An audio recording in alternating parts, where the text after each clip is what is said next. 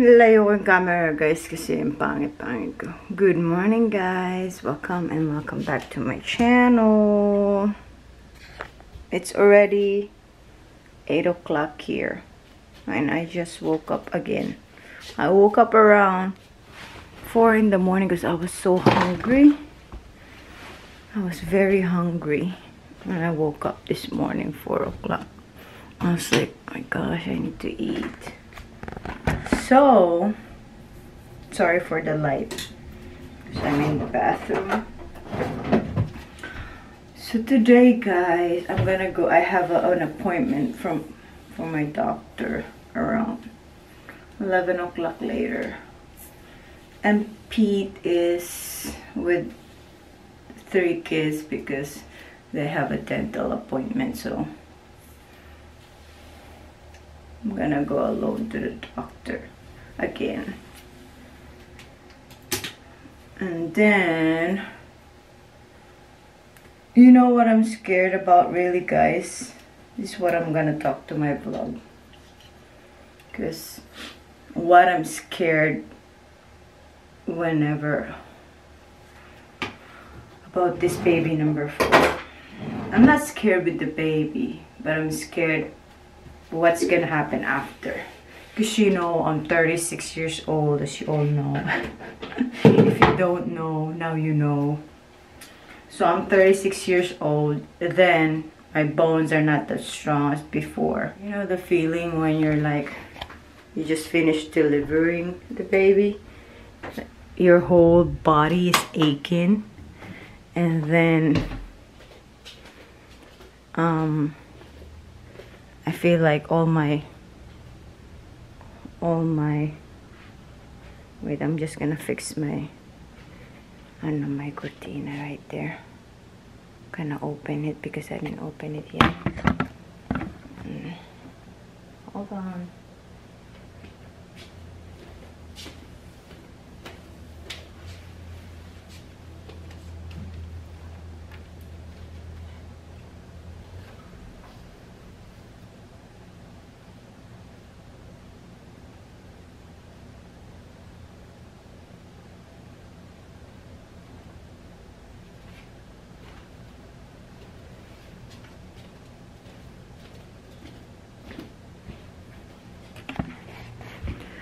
So yan, naka-open na siya.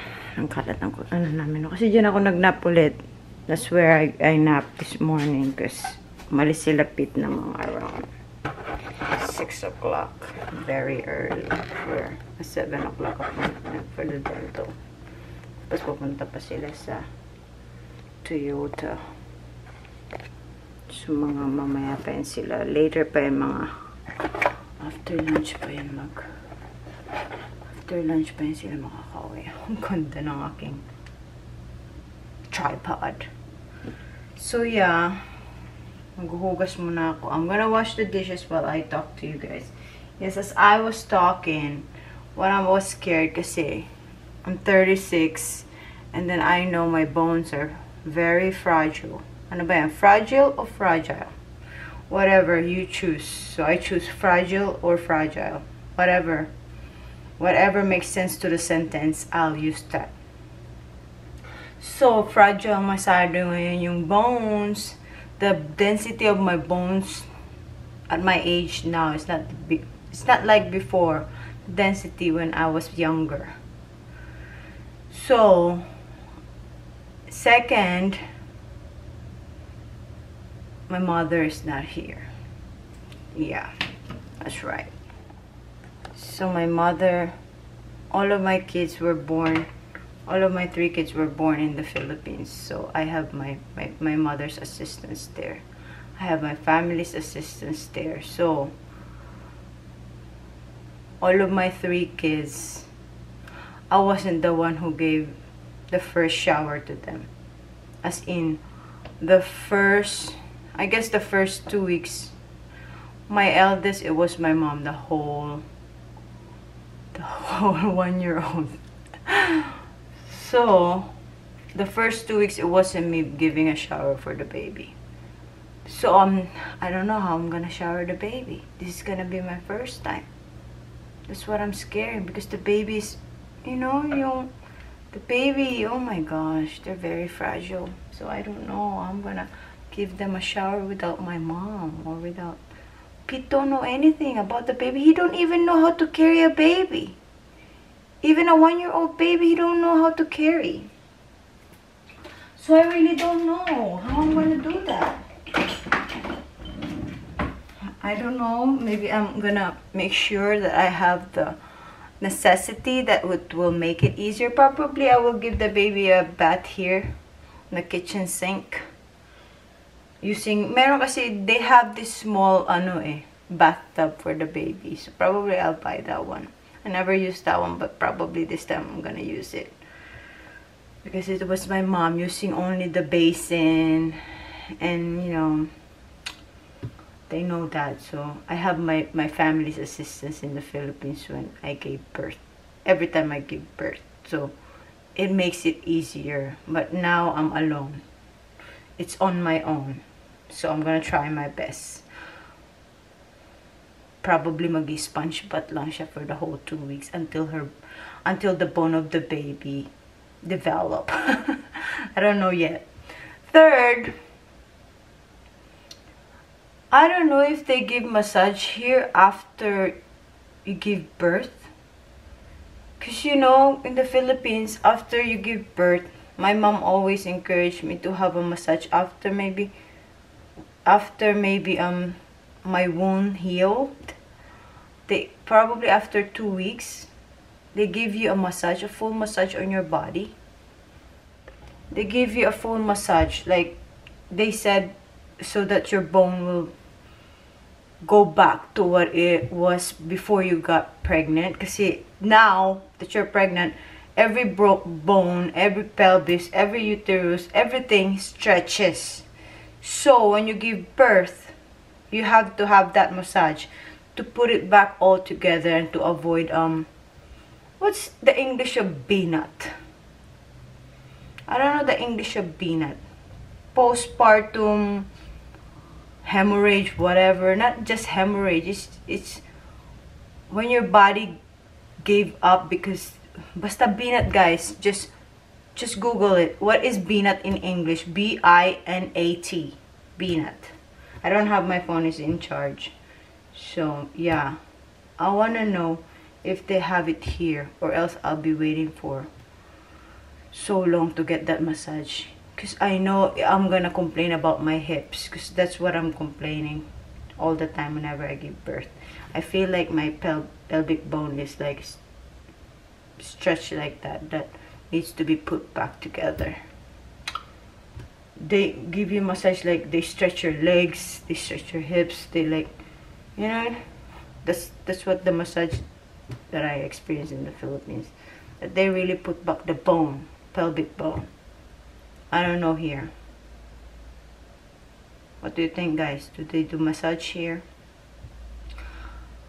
Yeah, they do massage. You have to go to the massage parlor. Oh, but I don't think that it's the same as what I experienced in the Philippines. Next! What else that I'm scared of? Of course, one of the possibility, I don't know what to expect in the hospital here. I really don't know. Next, what else I'm scared of?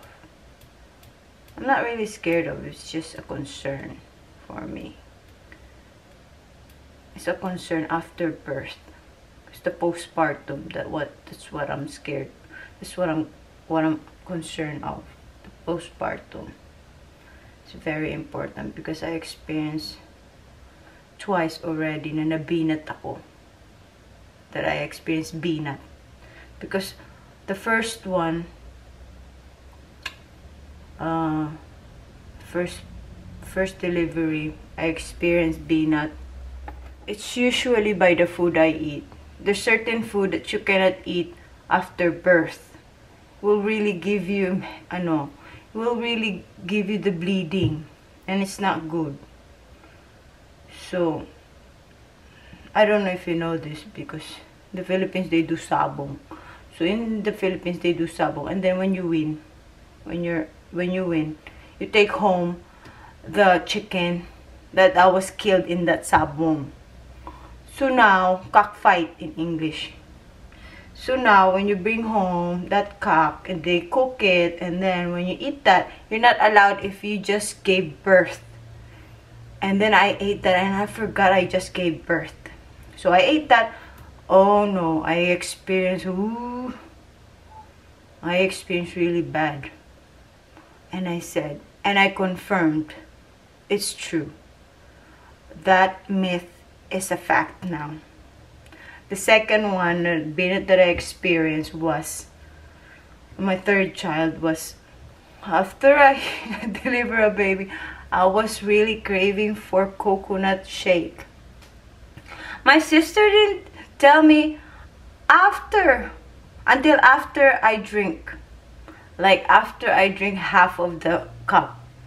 It's like, oh no, Kat, you cannot drink that because it's bad. No more. It's too late. I'm already experiencing. And then I bleed. I bled. So instead of me done already with my bleeding, I'm back to bleeding. So that's fact now too. It's not anymore a myth. So I cannot. So there's a certain food that I don't know if I can eat it or not. Because you know, Google don't know anything like about the myth in the Philippines. A lot of myth there that's been fact because of my experience. So magano na ako, maghuhugas na ako. Okay?